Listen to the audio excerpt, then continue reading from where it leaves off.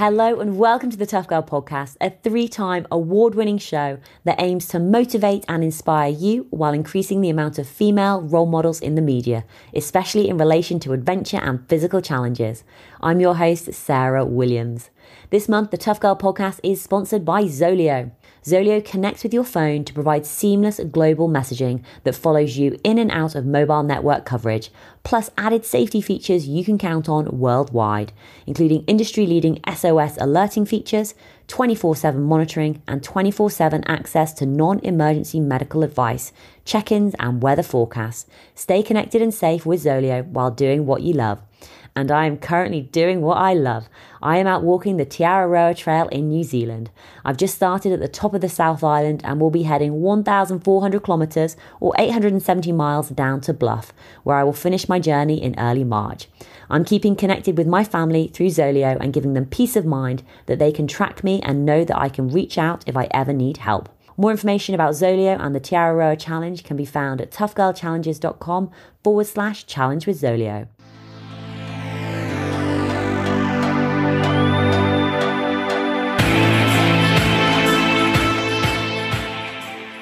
My name is Sarah Thomas, and I am a super long distance open water swimmer, and I am based out of Colorado in the USA. And I am super excited to chat with everyone today and kind of share part of my story. I will give a warning. I did a really long, massive swim this past weekend, and my throat is a little bit hoarse from the water and all that fun stuff. So if my voice cracks, I apologize. I'm doing my best over here. You are doing fabulous. And I'm so excited to hear more about your swimming and your super long distance swimming as well. But where did it all start for you with swimming? What's your earliest swimming memory? Were you thrown into the pool as a little girl? Did your parents take you out swimming? What did that look like? So the family story is that my mom was pregnant with my little sister. We're 13 months apart, and she was born in July. And so my mom was massively pregnant and needed to cool off. So she had us signed up for parent-taught swim lessons by the time I was about 1. And she just said, I took to the water. She said it was just crazy to compare me to like all the other little babies that were in the water that, they were screaming and throwing fits and afraid to go under. And I was happy to jump off the side and get dunked and just obviously loved the water from a very young age. So that's obviously when you were incredibly little. When you had like consciousness, yeah. When did you start realizing that you just loved the water? Was there a point as you were getting like older? Yes. I mean, it's still pretty young, I would say, but some of my earliest memories are definitely being, at the swimming pool in the summer, with my mom and my sisters. My family had a lake house in Oklahoma, and we would spend a lot of time out there. So, my earliest, happiest memories are just being on the water and in the water and just being comfortable and just loving everything that had to do with the lake and the swimming pool. But the summer that I was 6, we were visiting my dad. So my parents divorced when I was pretty little. And so we were spending time with my dad, and he signed my sister and I up for formal swim lessons, which was the first time I actually remember having formal, actual real life swim lessons. And, the swim lessons were first thing in the morning. And then after our lessons, the summer league swim team kids would start coming in. And I just remember watching them and being in awe and just begging my dad, please sign me up for swim team. I really, really want to be on the swim team. Please, please, please. And I think I was persistent enough that he said, if you do good in your swim lessons this year, I'll sign you up for swim team next summer. And so I did my very best little 6-year-old impression of swim lessons. But my dad did hold true to his promise, and he signed me up for summer league when I was 7. And I did that for a couple of years. And then kind of back home with my mom, we had moved to Texas. And right before I started 5th grade, so I think I was 9 or 10, she asked me, she was like, hey, I know that you really enjoy, the summer swim team with your dad. Do you want to be on a year-round swim team? And I was like, this is the greatest thing I've ever heard of in my entire life. Yes, please sign me up. And so I think kind of from then on, I have just always been swimming. I swam all the way through high school. I swam in college for the University of Connecticut. When I finished college, I thought I was going to be just a retired swimmer and tried other sports. But it was just a couple of years later, I was like, I need to get back to the pool. And it was at that point when I got introduced to open water swimming.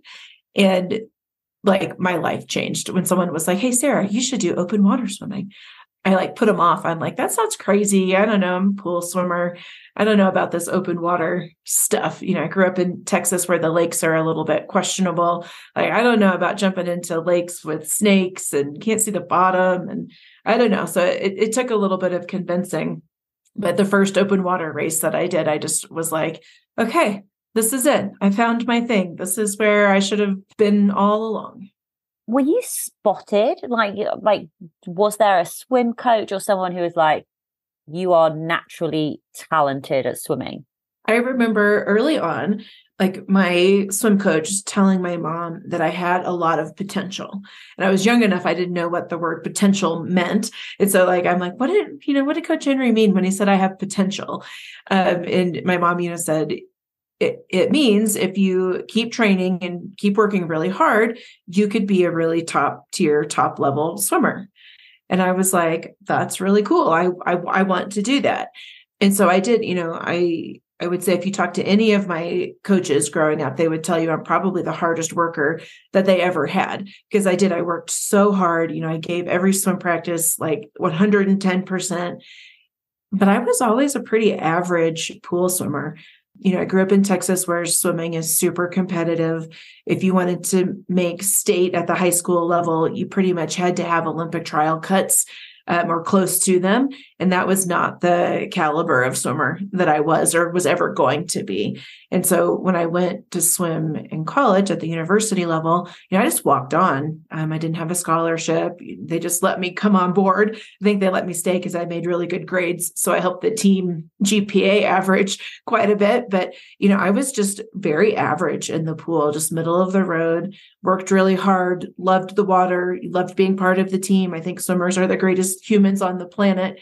And so I stuck with it, even though I was just pretty middle of the road, nothing special. That's so fascinating. The difference between being, and I'm going to use your words here, like an average pool swimmer, and then I'm going to use my words, and a phenomenal open water swimmer. Why do you think that is that difference? I don't know. I think some of it really has to do with the distance. It's like the farther I swim, the better I get. And, the longest pool race is a mile. And that apparently is not far enough for me. And so I don't think any amount of work in the pool would have gotten me, to be elite at a mile. But I can translate all of that work, all that effort, all of those training hours into being really good at 20 miles or more. Oh, this is fascinating. So when you left college, did you continue your swimming? Were you popping down to the pool, or were you sort of focusing more on your career? And what sort of happened in that interim, like after college and then getting back to the pool? Yeah, there was about 2 years where I didn't really swim a whole lot after college. I went to grad school. I moved from I went to college in Connecticut, so I moved from Connecticut to Colorado, which is all the way across the United States. So, I was focused on grad school. I was focused on working and getting a job, all kinds of other life things were definitely a bigger priority. So I would go to the pool occasionally, but nothing real consistent. I tried something like triathlon stuff. I tried like other ways to exercise. Really terrible when it comes to gravity involved sports like running and biking. Those sports are not made for me. And so I think it made sense that at some point I came back to the pool, but it took me a couple of years to realize like, all right, Sarah, give up on this other stuff, get back to the pool. That's where you actually belong, is in the water. And going back to that time where, trying your first like open water swimming, was that immediate for you where you were like, oh, hold on, this is my jam. This is my, it was it? Wow. Yeah, it was just like an immediate, like, I remember in the middle of the race. So I did like like a shorter, like just get used to it, open water race in prep for a 10K open water swim. And so the first open water race that I did, I remember there was someone from my master's team there, and he was like, so do you know what you're doing? And I was like, no, I don't have a clue. And so he gave me like a brief, like 2-minute 101 on like how to sight. And like, he was like, Sarah, you should probably just get in the water and like loosen up a little bit, so you know, like aren't shocked when you're jumping in. And so I remember coming out of that first, just like super short race thinking like, that was a good time, you know, and like, I did pretty good here. And then going into the 10K race, like 2 months later, just like halfway through, I was like, this is amazing. And like, I'm not even kidding. When I was walking out of the water at the end of it, I was so close to tears because I was like, this is it. Like, I loved this, you know, this is my niche. This is what, I mean, this is where I belong. Like, why didn't I do this for the whole rest of my, you know, my life before this? Like, I've been all wrong all these years. And it was just like this incredibly eye-opening moment where I was like, this is what I need to keep doing. This is what I truly love. That must have been an incredible experience. Like, just that moment, that realization. Yes. How did you progress it? Like, what did you do next? Like, how did you think, right, I want to do more of this? Like, how did you go about actually doing more of what you loved? It was a slow build, I'll say. So this first open water race was in 2007. And I know it's hard to imagine this, but the internet wasn't like a super huge thing in 2007. And so it was hard to learn about other open water things that were out there. And so, you know, for like 2007, 2008, 2009, I just did that same open water 10K race, you know, every year. It was in August. So I did that 3 times. And I was like, God, I wish there was something else. Like, what else can I find out there? You know, doing that race, you know, I interacted with a few people who had done something like swim the English Channel. And I remember thinking like, whoa, that's crazy. I can't believe people actually like swim the English Channel. But I wasn't at that point yet where I was like ready to even comprehend doing something like the English Channel. But, you know, by 2008, I was like, I think I can go farther than a 10K.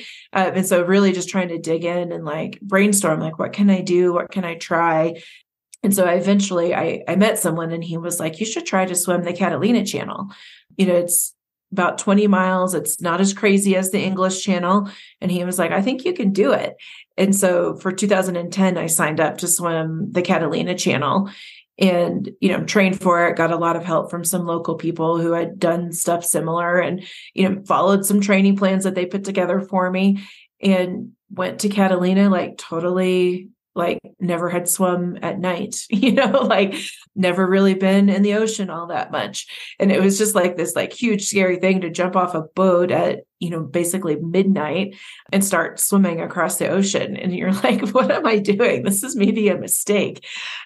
And I did. I finished the Catalina Channel and I'm sitting on shore and like my arms were done. And I told everyone like, okay, that was it. That was far enough. Like, I think I'm done with this open water, long distance stuff. I'm over it. And they all laughed and they're like, okay, sure, Sarah. And it did. It took me about 3 months, I think, to recover from Catalina. And then I was like, you know what, about that English Channel thing.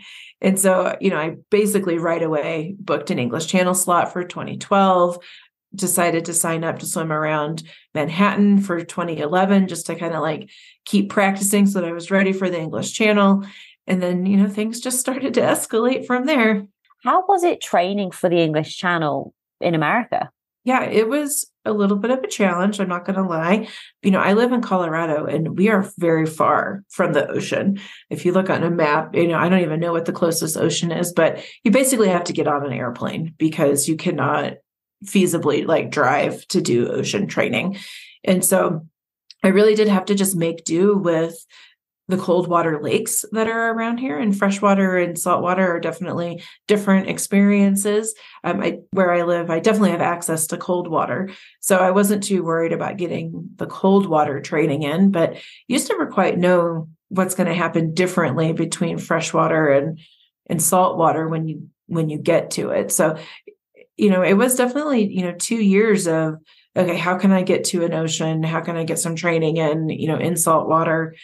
And just lucky because here in Colorado, there are a handful of people who have swum the English Channel. So definitely like drawing off of the wisdom and experience of just my local swim community. Even just saying the words cold water, I'm just like, oh, no, no, no, no, no, no. I don't even like holding a glass with ice in. I have to wrap a kitchen roll around it because it's too cold for my hands. How are you in cold water? Like, is it just, what does it, like, obvious question. Do you not feel the cold? Do you not feel cold? Oh, I definitely feel cold.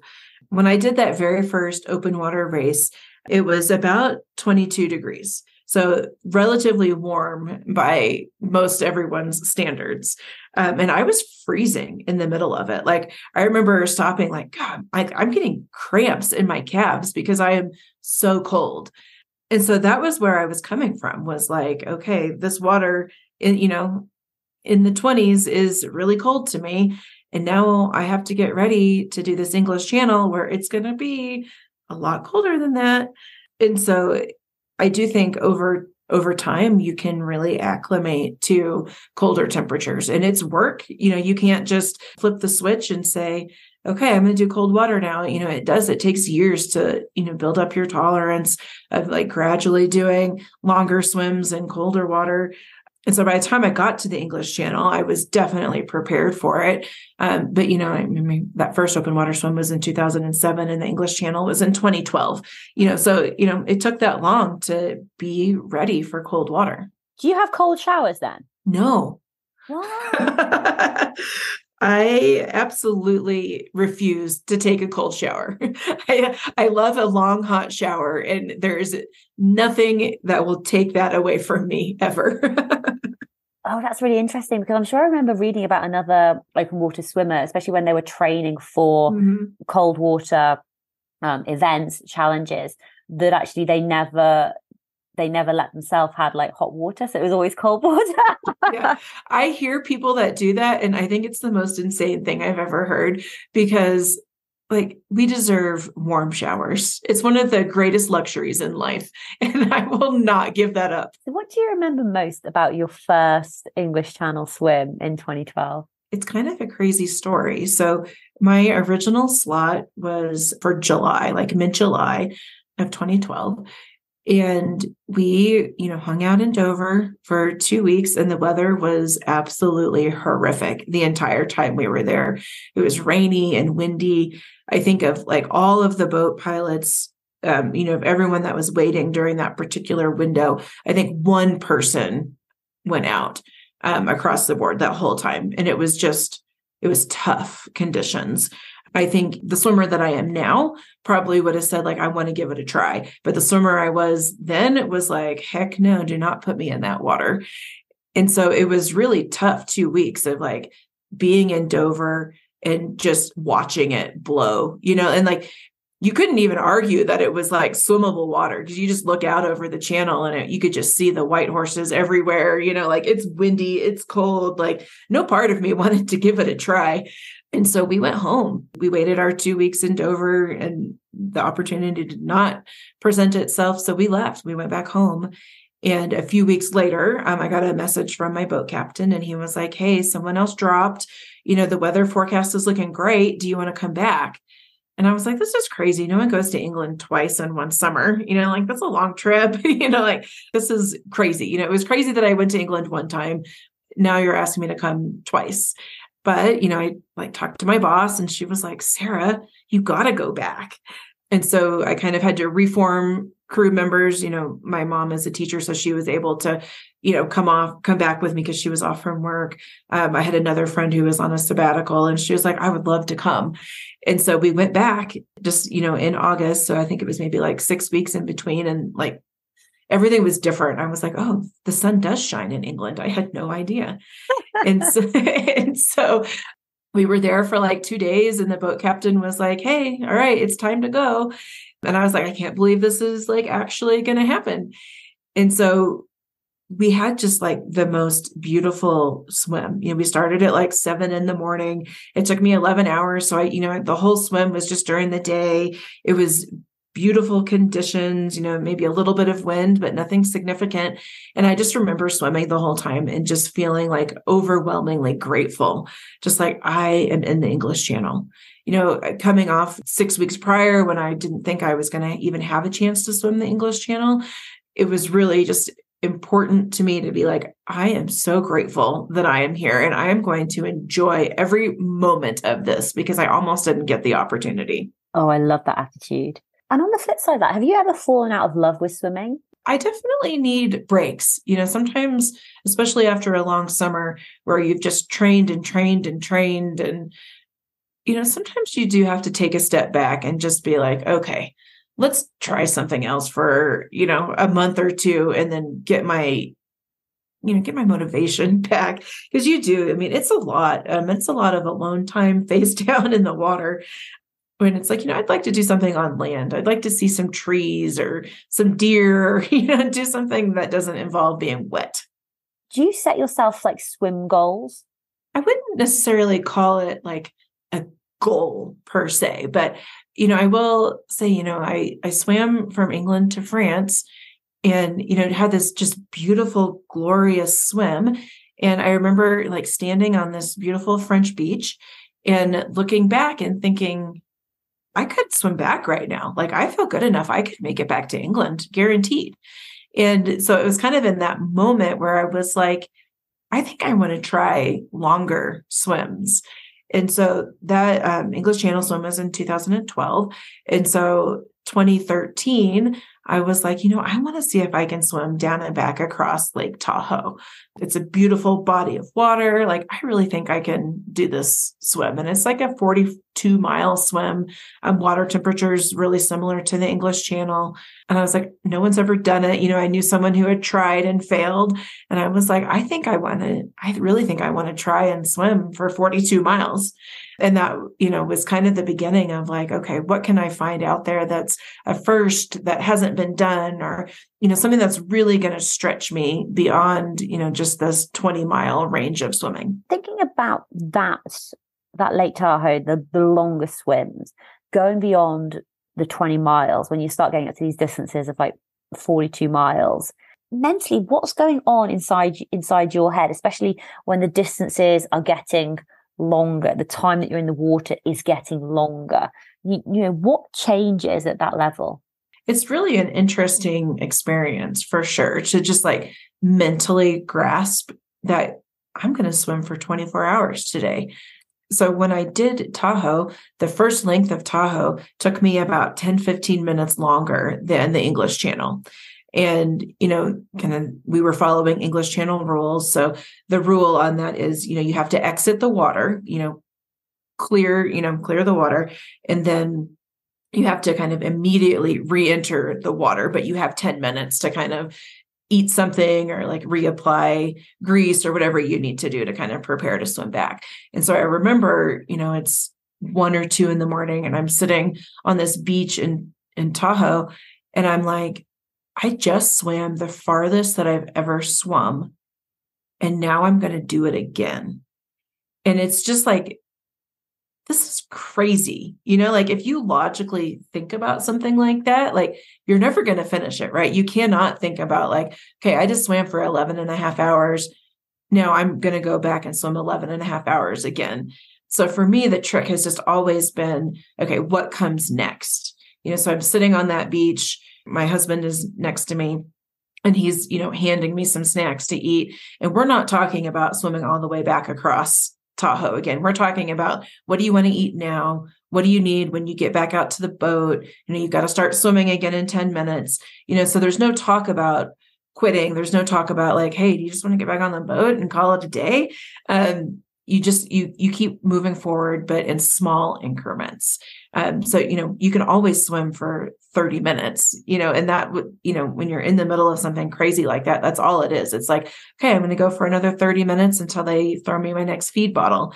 And it's just 30 minutes, 30 minutes, 30 minutes. And that's just what you focus on, is small bite-sized chunks. In terms of the mental side, what do you do anything specific before you take on these challenges?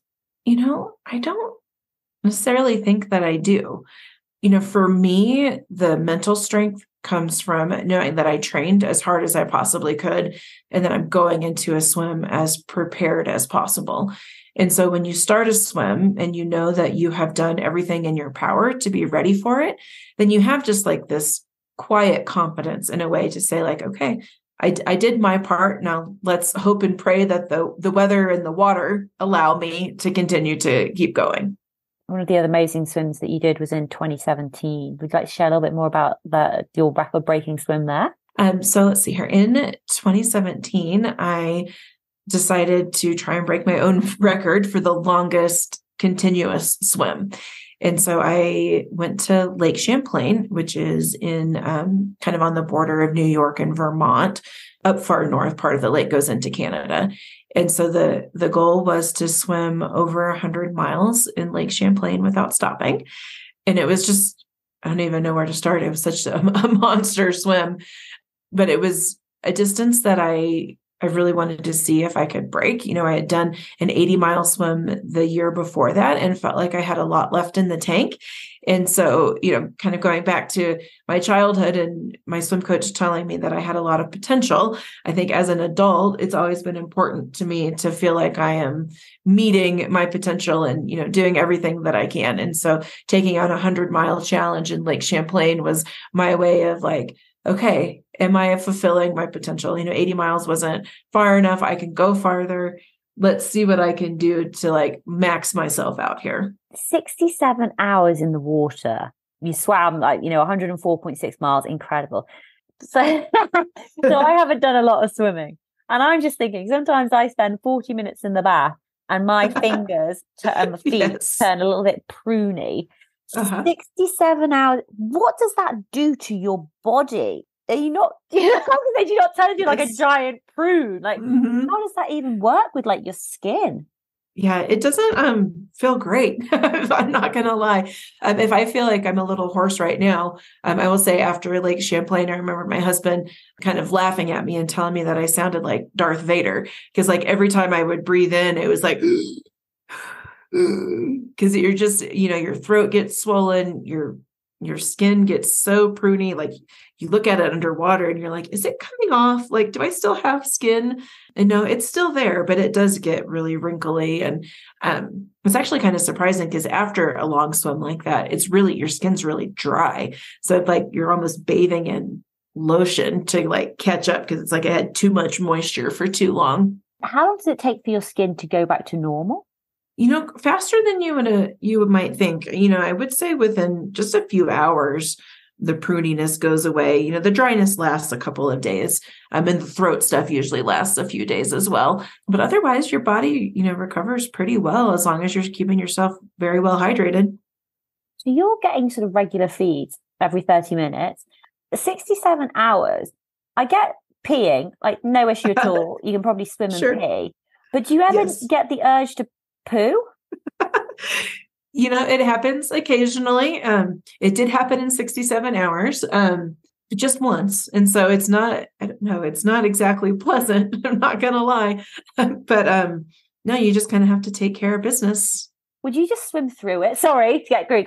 Would you swim through it or would you like, is it going to be is it a solid poo basically coming out or is your body? It is. Oh, okay. And I do have to stop. I know some people who have had like diarrhea on swims and they kind of swim through that. Yeah. But I've never been able to keep swimming and taking care of that kind of business. Definitely for peeing, you don't even know that I'm peeing, but I always kind of have to stop for a few minutes and be like, okay, let's get this out. My stomach hurts.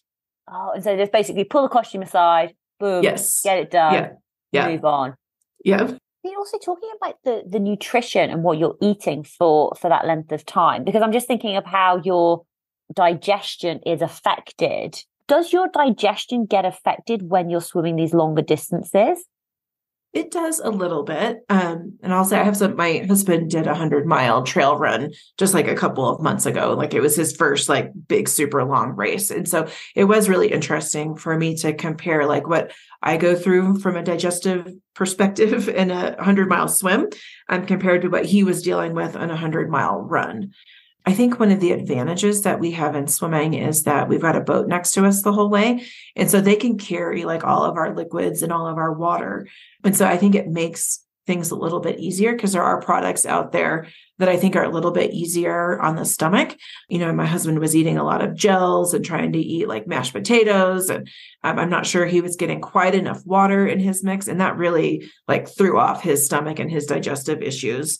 Whereas, like I can feel it in my stomach, and it usually takes a couple of days after a long swim to like get everything kind of back to normal. But just the things that I'm able to eat generally like agree with my stomach. And so usually when I'm swimming, I'm getting the nutrition that I need just in the form of like carbohydrates and some protein, all in liquid form.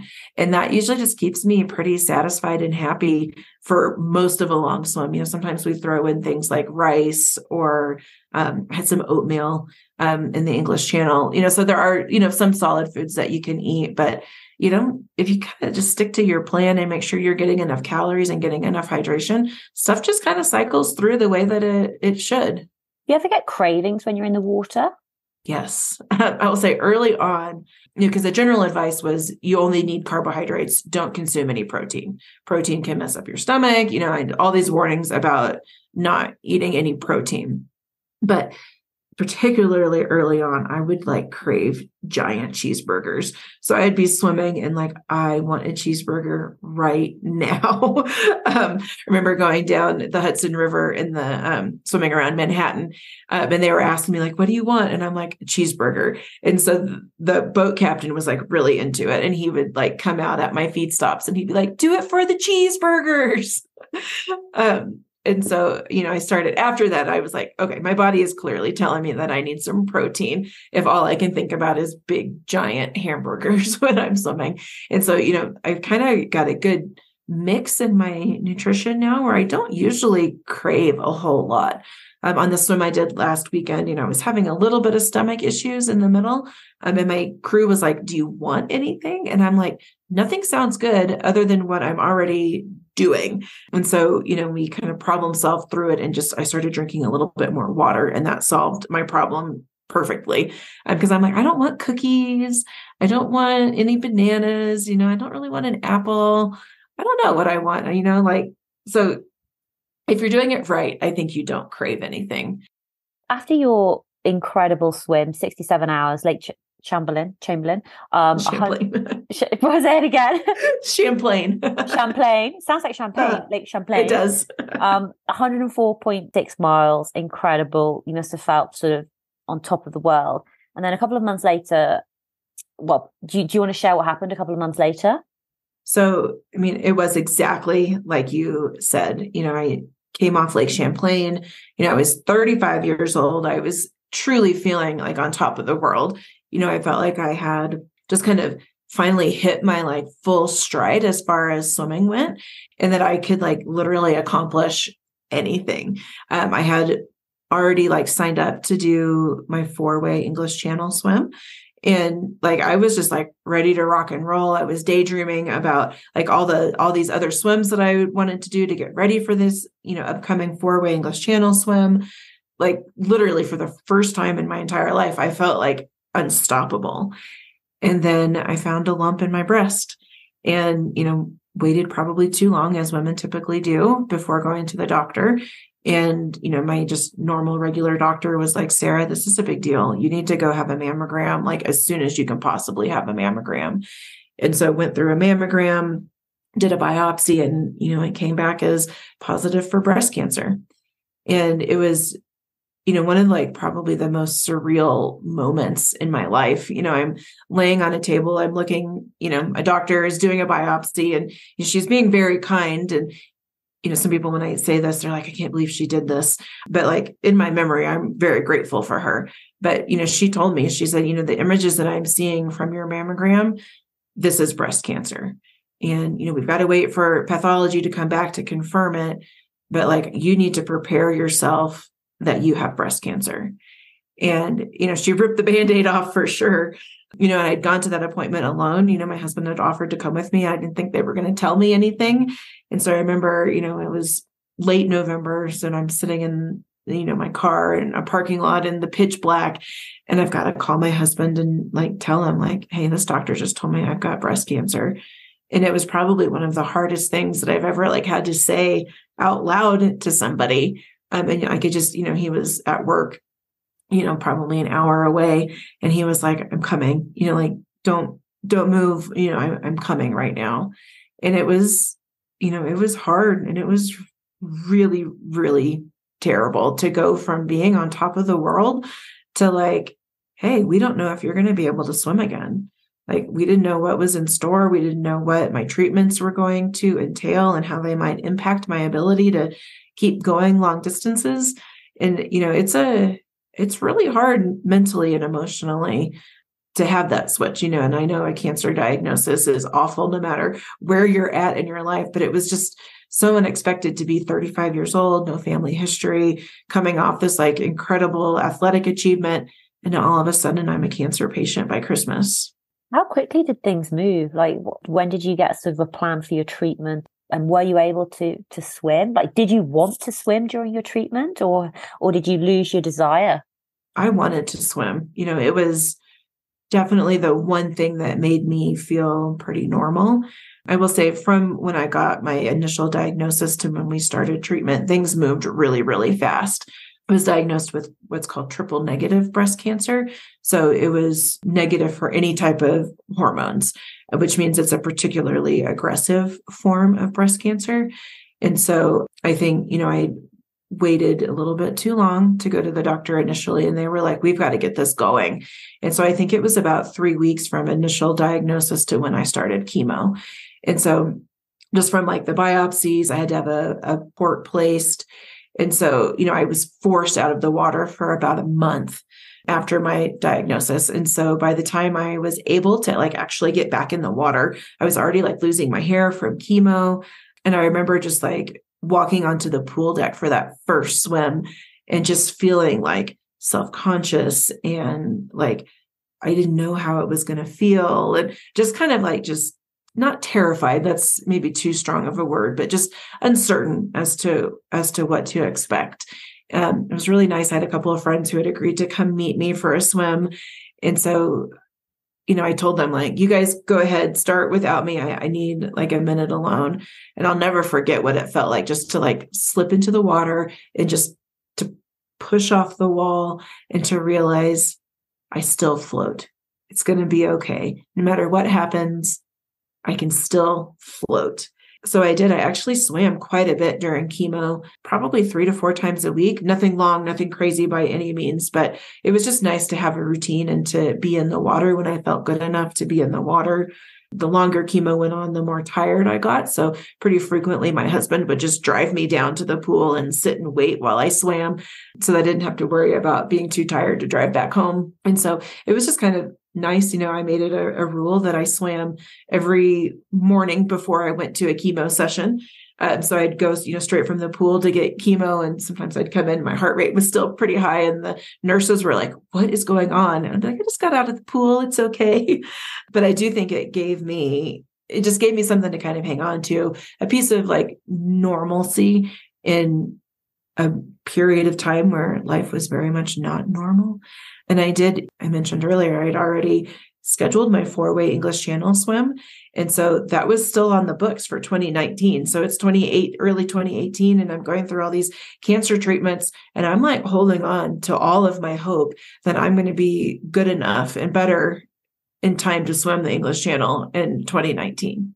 Did you ever feel as though you needed to like not let go of the goal, but is that what kept you going like through those like really tough times? I would say early on, like when I first got my diagnosis, and like, it's just bananas when you first get a diagnosis. There's so many appointments and scans and blood work and procedure. Like the first 2 months, I would say, were just crazy. And you could not literally think about anything else other than taking things one day at a time. Because it's like each day brings something new and terrible with it. So I will say, probably in those first couple of months, I was not thinking about anything other than just like surviving. But we did an ultrasound on my tumors kind of like halfway through chemo, which would have been kind of an early, like midwinter, maybe it was like February-ish. And we could see that the tumors were like really responding very well to chemo. And so it was kind of in that moment that I was like, okay, maybe I can breathe. I think I'm going to be okay. And so kind of from that moment on, it was like, okay, I think this is going to be all right. Let's kind of get back to focusing on something that I can't control. And, that's this big goal. And so, started talking to my doctors about like what's going to happen to my swimming, when we're thinking about the types of surgeries that I needed in my surgery options, because I knew we had to have a mastectomy on my, right side where all my tumors were, but talking to them like, okay, what type of surgery is going to really help me to be able to continue swimming, right? Because if you're doing an implant, it's going to be under your pec muscle and I need my pec muscles to swim. So like, what are my options here? And I remember talking about like radiation and talking with the oncologist there and saying like, okay, are you blasting my lungs? Am I going to lose lung capacity for, swimming? And just like, all these questions about like, how is this treatment going to impact my swimming and what can we do to, keep my quality of life and to help me to be able to keep swimming when this is all over. And I really do feel lucky that I had doctors that were open to those types of conversations. Some of them, especially my plastic surgeon, I think to this day thinks that I'm insane. But, he was willing to work with me and talk through things and to really, even though he thought I was crazy, to support me in my journey, which was really nice to have that from the medical side. So what did you choose? What did you do? So we ended up doing just a mastectomy on one side rather than both sides, which is, I don't know what it's like in England, but, here most people just do bilateral mastectomy. They remove both breasts. They do implants, on both sides, they just knock it out and get it done. And so we elected to just do one side, which I'm super grateful for because I can, I really feel the limits of my range of motion on my right side, especially when I compare it to my left. And I cannot imagine having done that to both of my shoulders. I do think that would have caused me problems in the long run for swimming. I could not get away from doing an implant under my pec muscle. I will say, kind of the process for that is probably, I don't know if I'm getting too granular here, but they give you what's called an expander. So that goes in first after you have your mastectomy. They put in an expander, and then they do basically what it sounds like is they inflate the expander as much as possible before you go into radiation, because radiation shrinks everything down. So like I came out of my mastectomy, which I tell people I had half of a boob. And then over like the next month, we expanded it so that I had like a boob and a half. And then I went through radiation and it shrunk everything down. And tissue expanders are super uncomfortable. They're really hard. They're just filled with saline solution, basically, but it felt like having a softball sewn into your chest. And we left it there. Normally people keep those in for a couple of months following radiation, and then they switch them out for like a softer, more natural implant. But we left it because I had all these upcoming swims and I didn't want to have to go through another surgery, another month or two out of the water following surgery. So we just left it until I was done with all of my swimming for 2019 and then kind of continued on with my reconstruction surgery. Have you noticed, so with the implant, like how does that work in like cold water? Can you feel it? Like, does it make a difference in your body? Yeah. I was really concerned with how that was going to go. I'm not going to lie, because, once you have a mastectomy, you can't feel anything, right? So like I have no sensation kind of from, just below my shoulder down to like where your bra hits and then like into my armpit and like along my side. So I can't feel any of it. There's no sensation at all unless there's like a lot of pressure there. And so I didn't know, like, is cold water going to be dangerous for this? Like, what's going on, like what's going to happen, which is also why I'm kind of glad that I kept my left side, because it gives me at least something to be like, warning, like it's not okay. I can't feel it, but it doesn't cause problems. Let's put it that way. The 4-way English Channel swim. When did this become a thing? Like swimming four ways back and forth. Like, what's the story? What's the history about the four-way swim? Basically, in 2016, I was training for my Lake Powell swim, which was 80 miles. And like really kind of loving the training, kind of really into it in 2016. And I was crewing an English Channel swim for a friend. And I'm, sitting on the boat while he is swimming. And I'm kind of like looking from England to France, like back to England, and I've got like 11 hours where I'm just kind of like back and forth. And, it kind of brought back all these memories of just like how special the English Channel is. And I'd always kind of thought I would go back and do a double English Channel. And that was kind of like in the back of my mind, like, I'd probably, it would be fun to do a double English Channel. Then I'm sitting on this channel boat watching my friend, and I'm training for an 80-mile swim. And I said, like, okay, if I succeed in Lake Powell, I'm going to come back to the English Channel and I want to do something really special here. Lake Powell is 80 miles, a 4-way English Channel is roughly 80 miles. And I was like, if that goes well, I'm going to come back and try this 4-way English Channel. So that dream really started in 2016. I came off, Lake Powell, like super successfully, right? I was, itching for 100 miles in that moment. So, I was planning the English Channel 4-way and my 100 miles in Lake Champlain at the same time. So, like it was not long after I finished Lake Powell that I like reached out to Eddie Spelling, who was my boat captain in 2012. And I was like, hey, Eddie, like, what do you think about this? And he follows me on Facebook, and he saw that I had just done, 80 miles in Lake Powell. And he was like, well, I think if anyone can do it, you probably can. So he found me a slot. The first available slot was in September of 2019, where we had a good window. He gave, I don't know how much about how it works when you wait your turn for the English Channel, but he basically had a 2 and a 3 slot, a 3 and a 4 slot on one tide. And then he had the whole next tide completely open still. So he signed me up for a 3 and a 4 and a 1, 2, 3 and a 4 on the next tide in September of 2019. And so that was kind of, all right, here we go. It's booked. I paid a deposit in like March of 2017, I think. Swimming in a lake 80 miles, so the distance is going to be the same. Does Lake Powell have currents? I honestly don't know, because obviously the English Channel does have currents. But how does that work? Lake Powell did not have currents, but I will tell you, people ask me this a lot. I truly think that freshwater swimming is harder than saltwater swimming. Saltwater makes you float, right? So yes, in saltwater, there's jellyfish and the saltwater makes you chafe a little bit more, but freshwater just puts so much more pressure on your joints. In Lake Powell, I hit like a pretty steady headwind for like 8 hours, just like blowing in my face, and that is, I'm telling you, dealing with something like that is harder than probably pretty much anything I've experienced in the ocean. So I knew that the swims would be pretty comparable as far as like time in the water was going to be. I feel ridiculous asking this question. Like, what I was about to say, like, when did it get hard? Because actually the whole thing is hard. Like, it's not, I mean, I was thinking like, I have not done swimming, but like, when did it get harder?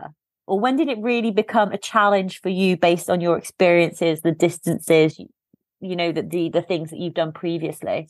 So like, when did the English Channel 4-way get hard? Yeah.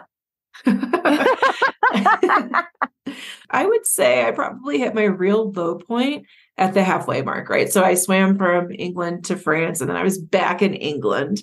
So, I've been in the water about 24 hours, and I was like sick. I think I was seasick. There was something in one of my feeds that was not hitting my stomach well. It was the middle of the night, right? We started at midnight. So 24 hours later, it's midnight again. I'm like exactly where I started.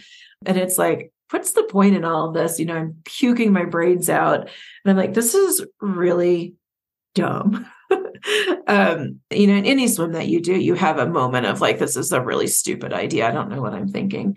And I had probably about, 6 hours during the 4-way where I was like, I do not have what it takes. Like I am mentally toast. I've been puking my brains out for a real long time, and this is not fun.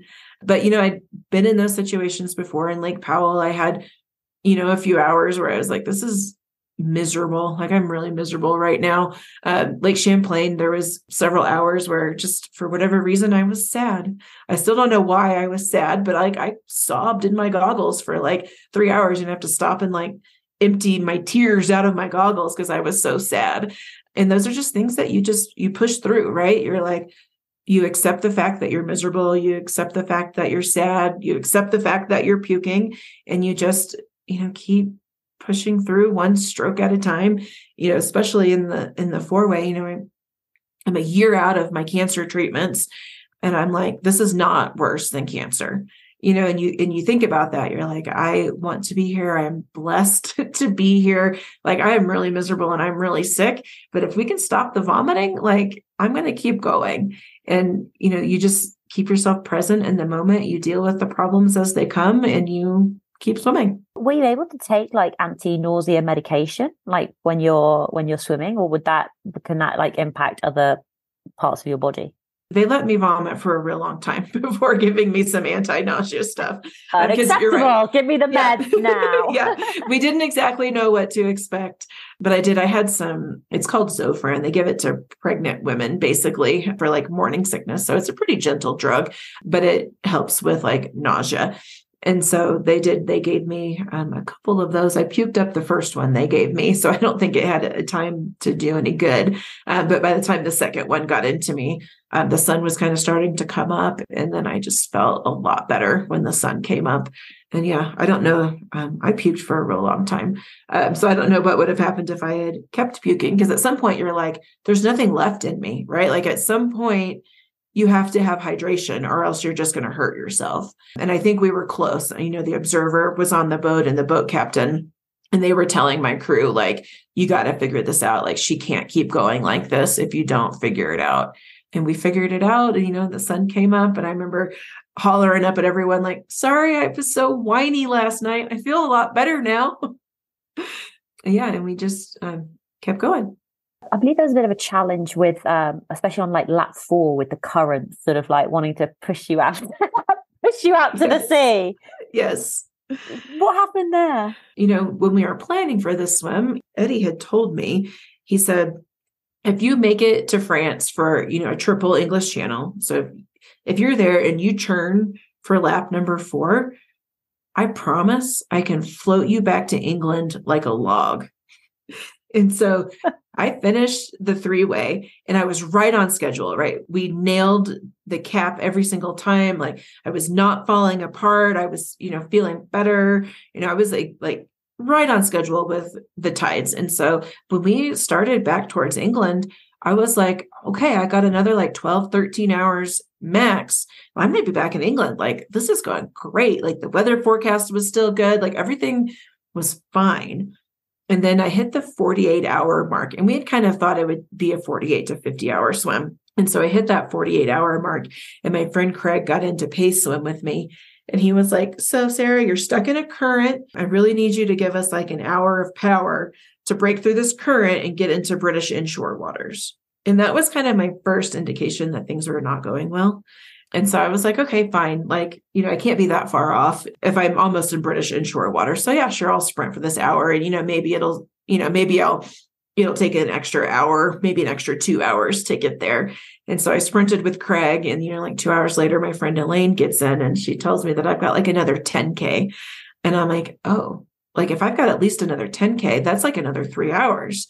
And I'm like, I thought I would be done now. And you're telling me that I've got at least another 3 hours and possibly more. Like, it's kind of mentally, that's really, really hard to come back from. And at some point you just have to let it go, right? You're like, okay, this is not going according to plan. I've got earplugs in. I'm really tired. I'm not going to understand what's happening exactly. We don't have time for them to like give me the detailed explanation of why it's not taking 12 to 13 hours right now. I'll get the story when I'm done. And so you just kind of have to put your head down and just, all right, I guess we're just swimming longer than we planned. But it's really hard to let go of that when everything you know is that it's going well. And then all of a sudden the currents are not being kind. And it tried to push me out to sea. And there was a few moments, I think, in there at that 48-hour mark where they were like, if she doesn't pick it up and get out of this current, we're not going to finish the swim. The thought that you've been swimming now for like 48 hours and the captain, obviously, said from a nice place, I just need an hour of power. Just Yeah. need to, up the ante. Let's just sprint for a little bit longer. Obviously, to get out, there's a reason, there's a rationale. Right. But also an hour of power when you've probably already given it your all. How can you swim fast? Like how do you up the ante? How do you take it to the next level? How do you increase the speed? You have to, like there's not a choice. If the boat captain is telling you hour of power, you have to find it deep within you to do that. And so for me, I don't kick a lot when I swim. And so, if they're telling me, Sarah, go faster, that means, all right, I got to get my legs involved. So my goal is to kind of pick up my stroke count just a little bit and start kicking.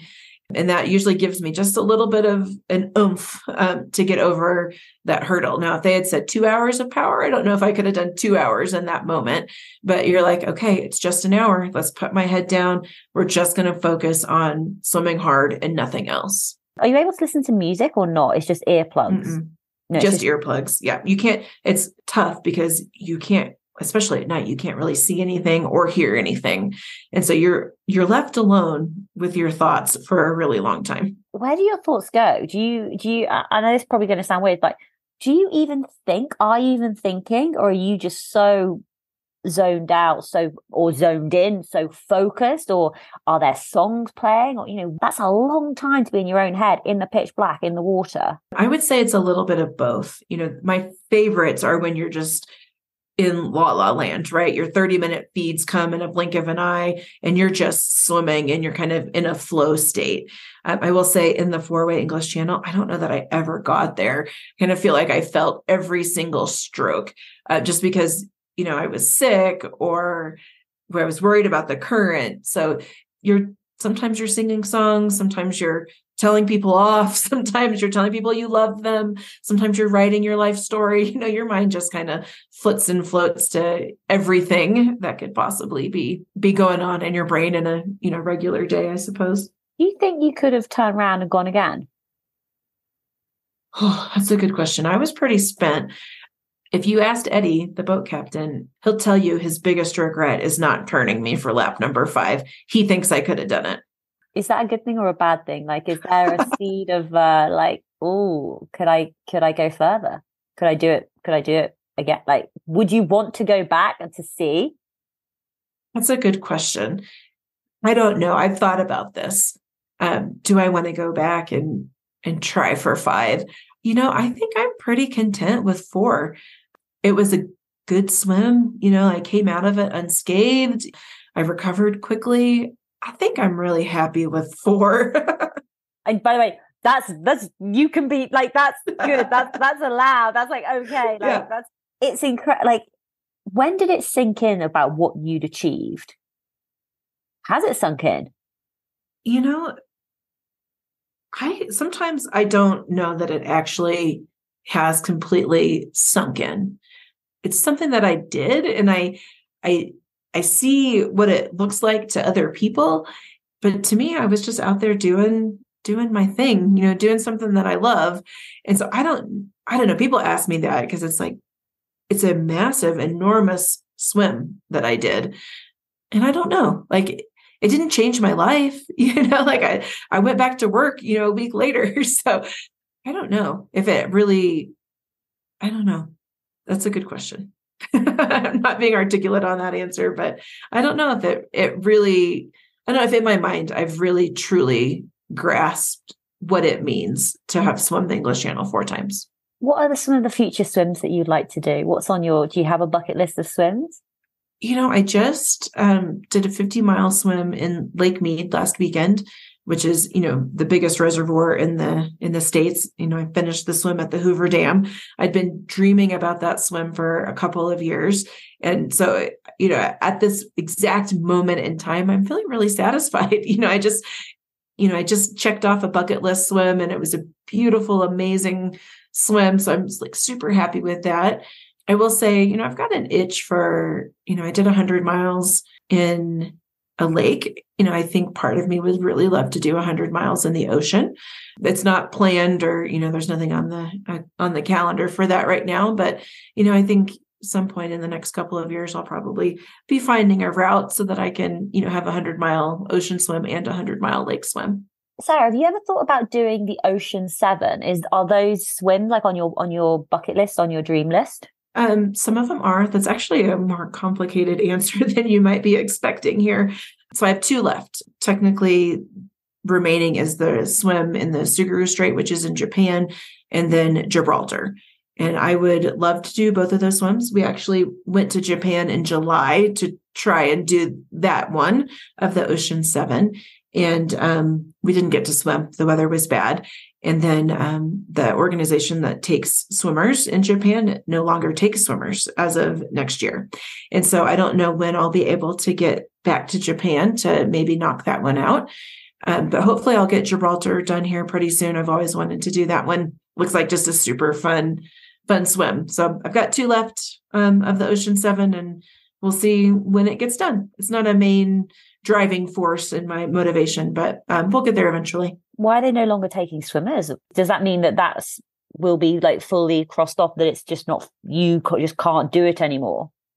I don't know the answer to that. So they had some drama this summer where they took 13 swimmers to try and attempt that swim, and not a single one of them made it. And so there was kind of an outcry because they set up a whole bunch of different rules. This year, you can't swim at night. They made up this like imaginary straight line down the middle of the strait where you're not allowed to cross, because they think if you cross over the line, you won't be able to make it back across the current, just all these crazy things. There was a swimmer who did go with a different group who was successful. So of 14 attempts, 1 person made it, and with a different group.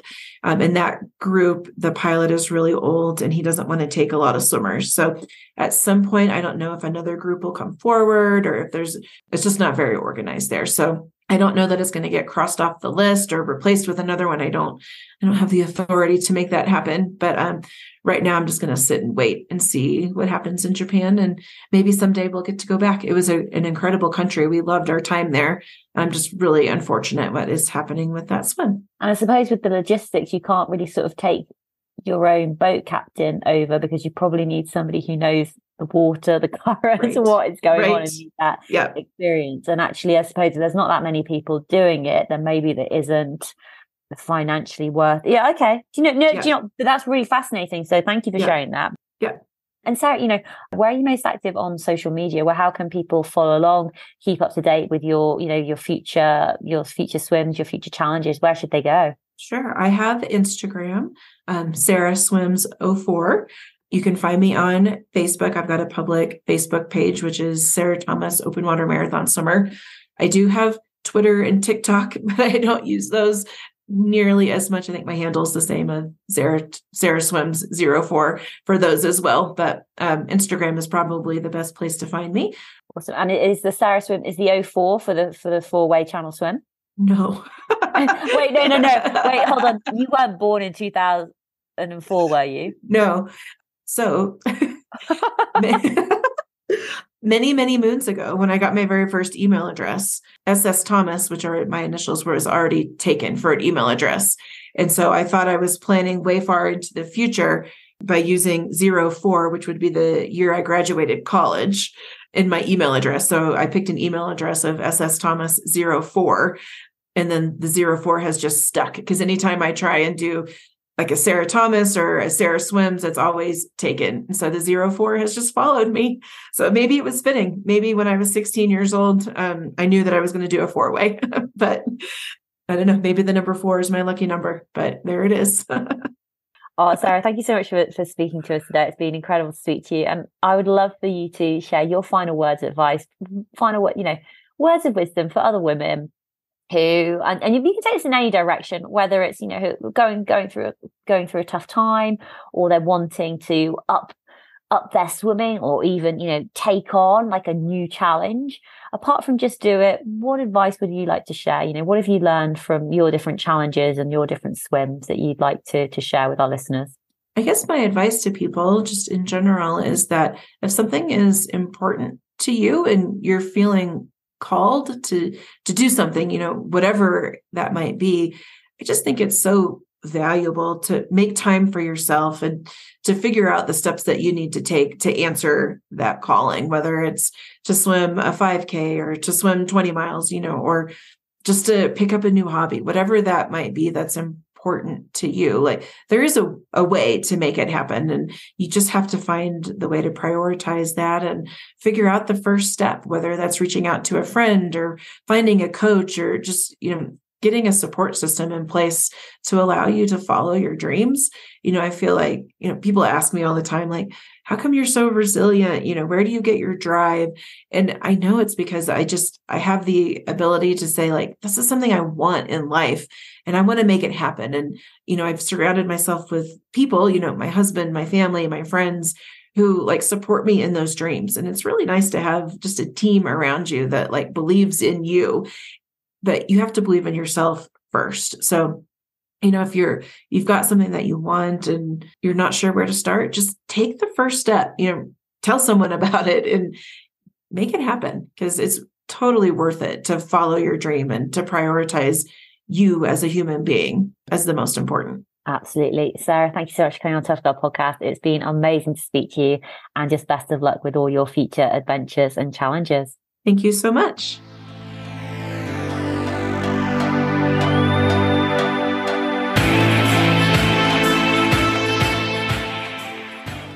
Hey tribe, I really hope you enjoyed that episode with Sarah Thomas. What an absolute inspiration, a 4-way channel swimmer, just incredible.